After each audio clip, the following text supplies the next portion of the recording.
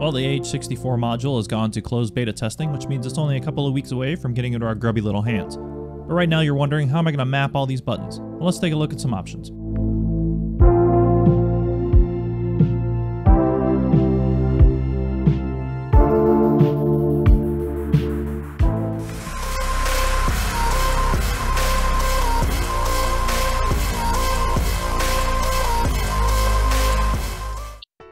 Alright everybody, well if you're new to the channel, welcome aboard. My name's Casmo and I did fly AH-64s and I've been helping ED out on building this awesome module. I'm really excited, I can't wait for it to get released. And of course, being on the testing team, I've been able to play around with it a little bit and kind of get used to how I want to set up my key bindings. And figured I'd just take a little bit of time and run through that with you guys. Now, again, your hardware is probably going to be different than mine. And of course, your taste is going to be different on how you set things up. But I just really wanted to give an example of a way to do it, but also just kind of show that, you know, these buttons are not as intimidating as I think people think. You know, you see the pictures of the TDAC and of the collective with the two different grips. And, you know, the first time I saw it, I thought I was going to lay an egg. Like, it's a lot, and I appreciate that. But a lot of this stuff is redundant, and some of it's not even really useful in DCS. So we're going to go through and just kind of take a look at what we should be using, what we can use, and I'll show you what I've been using, and then you can adjust from there. Now, my current setup is a Virpil Mongoose for a throttle. I do have a collective, sort of prototype collective, and I have a VKB Gunfighter III Ultimate. Now, of course, your setup may be different, and of course, some people like to use an Xbox controller. You know, whatever you like to do, and however it feels comfortable for you. And we're just going to dive right in. Again, I'm just going to show you what I've got to give you an idea of some of the buttons that you will need to have, and just some ideas on how to place them. All right, the first control we're going to take a look at is that Mongoose throttle, and we'll start here on the front side and then work our way to the side. So starting on the far end there, we're going to use that sort of pinky switch there as the image auto tracker, and that's sort of like a point track. We're not going to get too deep into the weeds on what a lot of these things do, but if you can sort of think of it as a point tracker, and we'll get more into that when the module is released. Just coming to the left of that, as you're looking at it, is kind of a three-way switch. It's got a up, down, and then a Z-axis push, and that's going to be my laser spot tracker, because the laser spot tracker has a auto, manual, and off position, so a three-way, so I found that that works best. Next to that is a slider, and that's just what I use for my visual zoom. And then sliding over to the left, as you're looking at it, is a four-way switch with a Z-axis 5/5 position, and I use that for my TAD's field of view. So you'll see that on the field of view, on the real TDAC, it's got a four-way for narrow, medium, wide, and zoom. And I've got it mapped those four ways. And then I use that Z-axis push as the store. So you'll see another switch on the TDAC called the store update. There's really no reason to have the update, so but I just do have the store. And just to be able to zoom in, click that real quick, and it'll store your target for you. Obviously, sliding over there, you got your mini stick, and I'm using that as the manual tracker. And it also has a Z-axis push, so I use that as the linear motion compensator, which again, we'll get into more later. I know Wags touched on it on a video. It's kind of weird. It just kind of takes into account the movement of the target and the movement of the aircraft, but just putting it there on the Z-axis makes it a lot easier to get to. Sliding over to the side, we've got the cursor.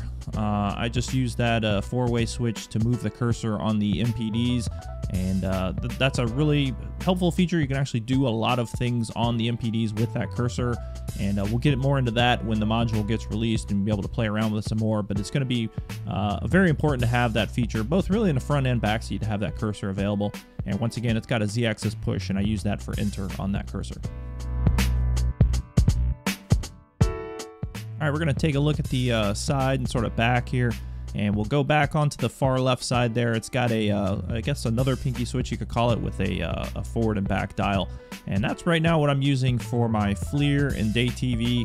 And then I've got my polarity set with that Z-axis push. So I can switch between FLIR and day TV. On the TDAC, there's a 3-position switch, but one of those really isn't in use. You just have the day TV and FLIR. It's sort of a legacy from the Alpha model. So just using that forward and back, and then just change that polarity with that button that's sort of inside of it there. I have kind of played around with maybe changing that over to where the cursor's at. I just haven't really done too much with it yet. All right, you'll notice I say nothing there. It's because I'm not using the actual throttle as a collective.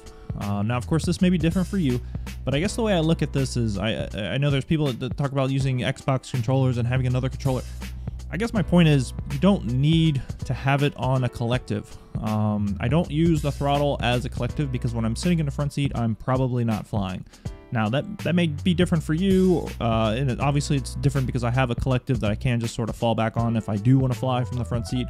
But I just basically use my Virpil as a TDAC, just as a large clump of buttons and knobs and stuff for me to push. So, all right, sliding back over to the right side here, another 4-way switch with the Z-axis, and I'm just using that for FCR field of view.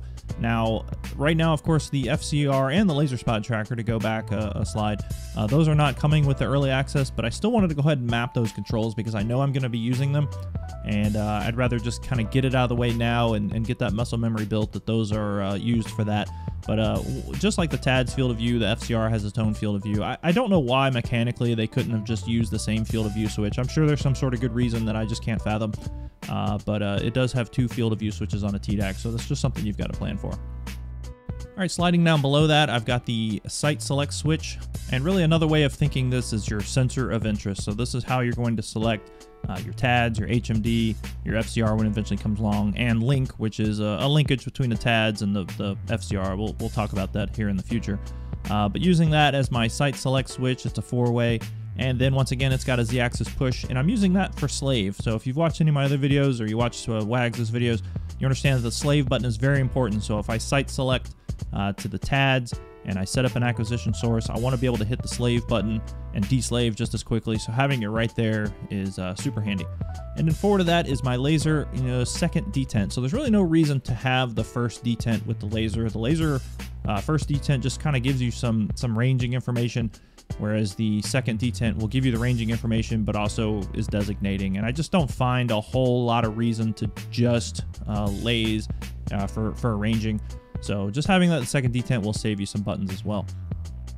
All right, so you can see that there's still quite a few buttons left on the actual Mongoose control stick, not to mention all of the buttons that are available down at the base, which I've used 1 or 2 of, but there's still just a ton, especially when you can use that dial and change to a different set of virtual buttons.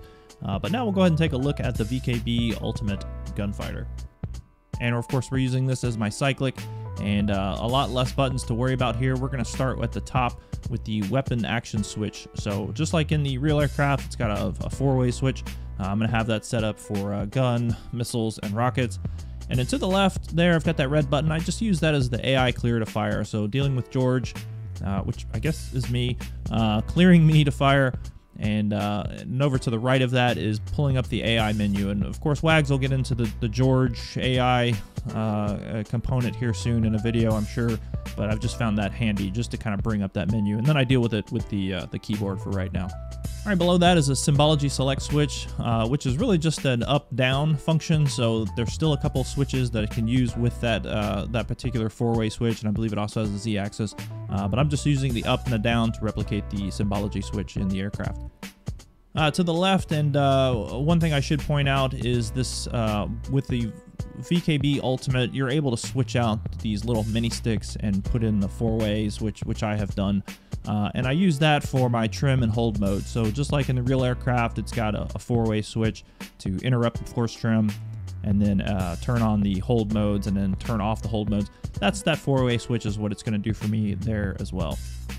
I slide down, and I just do this across the board, is another 4-way switch with the Z-axis there at the sort of bottom of the grip, and I use that for my SRS. I've just got that plugged in directly to SRS, and then you've got that little button there for my tail wheel, and then of course the brakes, unless I get pedals that have toe brakes. And then looking to the side, you've got a weapons fire switch, 2 detents. If you've only got 1 trigger detent on whatever you're using, you really could just go with making it weapons fire detent 2, which really just overrides some prohibited things. So if the weapon systems are in such a way that they're prohibited from firing because of some sort of safety issue, you can override some of those with the second fire detent switch. So if you go ahead and just map that to detent 2, then you're not going to have any problems. Well, I hope this was helpful, just a walkthrough of how I've got it set up, and you can see that a lot of those buttons, again, if you take a look at the TDAC and the mission grip on the collective, there's just a lot of redundancy there, and that's, by design. but it's not something that you need to replicate in your own hardware setup. So just wanted to kind of go through these buttons and show them. And of course, once the module is released, we'll do some tutorials, and Wags, of course, is going to put out several videos here in the near future, and you'll be able to see that some of these buttons are just flat out, you don't need them. Well, if you thought this video was helpful, I appreciate it. Share it with your friends, and continue to watch the channel as we get ready for the Apache release. It's going to be a great day. You guys are going to enjoy it. Thanks a lot for watching. Thanks a lot for your comments and your support so far, and we'll talk to you guys later. Take care.